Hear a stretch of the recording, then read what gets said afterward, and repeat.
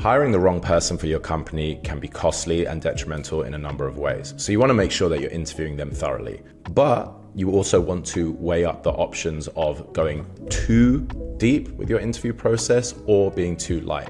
Now, first, you want to be aware of who you're hiring and how you're going to go about finding these people. If it's a mid-level position and you can just throw up a job description, get hundreds of applicants, sure, use more whittling down techniques, whether it's automated interview processes, tests, whatever it may be, absolutely fine. But if you are going for someone who's pretty senior, who isn't actively looking, if you're headhunting or using an external firm like Samson Rose to headhunt candidates for you, it can be detrimental to start making people jump through hoops when they're not even looking for a role. Identifying people that are highly skilled, already employed by companies with a high bar, those should be key data points in assessing that this person is a good fit. And then do more thorough interviews in a condensed period of time, which leads me to my final point, and that is setting expectations early on. Whether this person is junior, mid, or senior, if your recruiter, your initial calls, isn't going to tell someone what to expect throughout the process, they're gonna either feel like you're not sure of them